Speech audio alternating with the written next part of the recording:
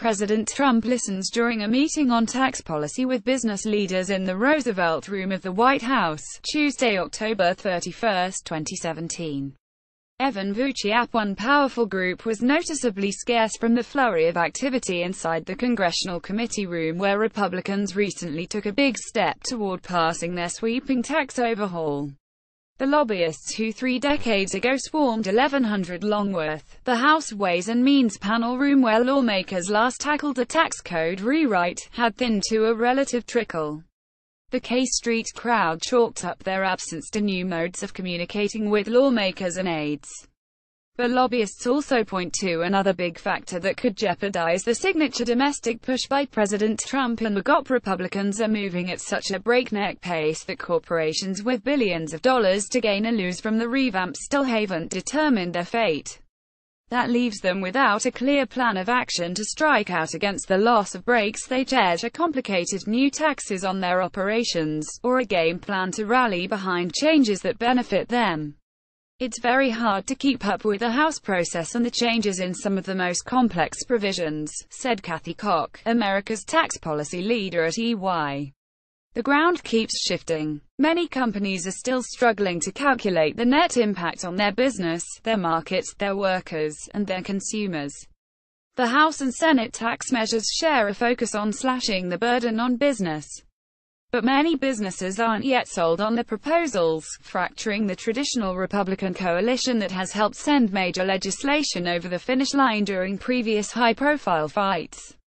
The lack of unity among would-be corporate allies could spell trouble for the tax effort at a time when Republicans, and Trump, are desperate for a legislative accomplishment they can tout on the campaign trail next year.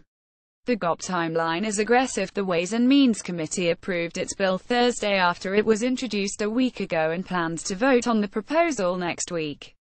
Senators unveiled their draft this week and say they want to pass it by the end of the year. Trouble was evident from the start as the National Association of Home Builders and the National Association of Realtors declared their instant opposition to the House bill. The groups argue that the proposal removes incentives for owning a home, in part by capping the write-off for mortgage interest and limiting the deduction for state and local taxes. The NAHB is planning to fly more than 100 of its members to Washington next week to make its case.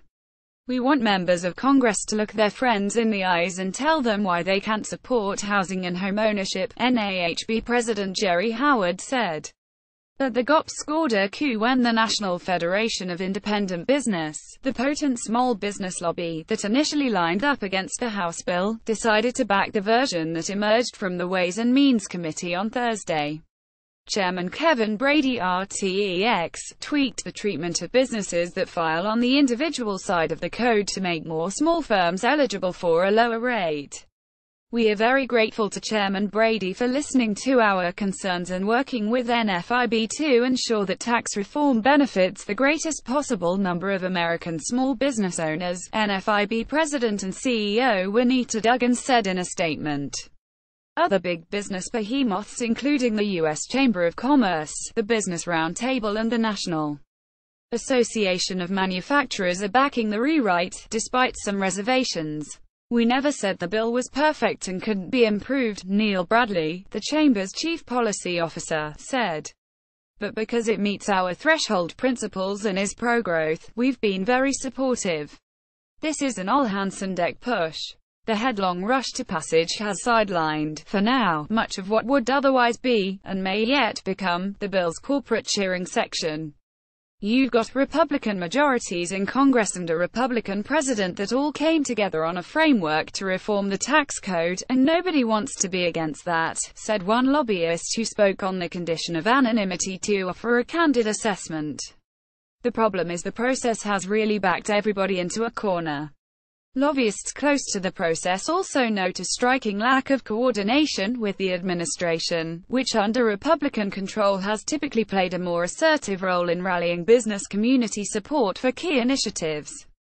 The Office of House Majority Whip Steve Scalise RLA has instead stepped in, conducting briefings before major steps in the rollout of the plan and hosting an 8:45 a.m. daily conference call with representatives from allied conservative groups and business lobbyists.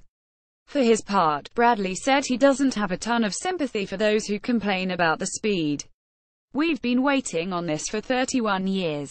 This is game time, and you've got to step it up." The chamber also has said that it intends to use its considerable political muscle to reward or punish individual Republican lawmakers based on how they line up. "This is pretty much a litmus test for whether or not when you have the opportunity you can deliver on pro-growth policy. Failure is not an option, and we'll hold people accountable." The House and Senate bills approach the $1.5 trillion limit for adding to the deficit over the next decade, a red line they can't blow through without breaking Senate budget rules allowing the upper chamber to approve the measure without Democratic support. That equals the cost alone of slashing the corporate rate from 35% to 20%, which both versions do, though the Senate plan saves $100 billion by delaying the cut for a year, meaning tax writers have had to scour the code for new sources of revenue to pay for the rest of their wish list of cuts for other businesses and individuals. The hunt for that money has led lawmakers into uncharted territory. The original House Republican bill included a new excise tax on payments between certain subsidiaries of multinational corporations. It raised an estimated $154.5 billion, and GOP tax writers said it would discourage globe-spanning companies from sending their U.S. profits abroad. But an array of U.S. and foreign-based companies with extensive U.S. operations cried foul, arguing that the move would discourage investment here, and probably violate international tax treaties to boot. Republicans on the tax writing panel tweaked the provision twice over the course of the week, but not enough to satisfy many stakeholders, who still remain opposed to the bill.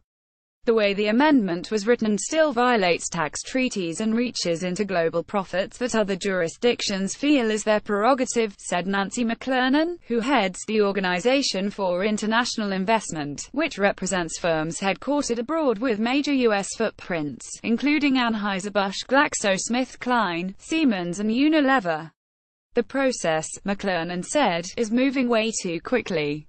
Other industry groups are publicly holding their fire. Many applaud the chopped corporate rate while laboring behind the scenes to preserve favored deductions. Consumer bankers, for example, are protesting the elimination of certain write-offs, including for premiums that banks pay to the Federal Deposit Insurance Corp., and life insurers are working to defeat a move to raise taxes on the reserves." In a characteristic statement Thursday, American Council of Life Insurers President and CEO Dirk Kempthorne thanked Republican leaders for committing to address unintended consequences for the life insurance industry and its policyholders and said his group would continue to work with them. Mike DeBonis contributed to this report.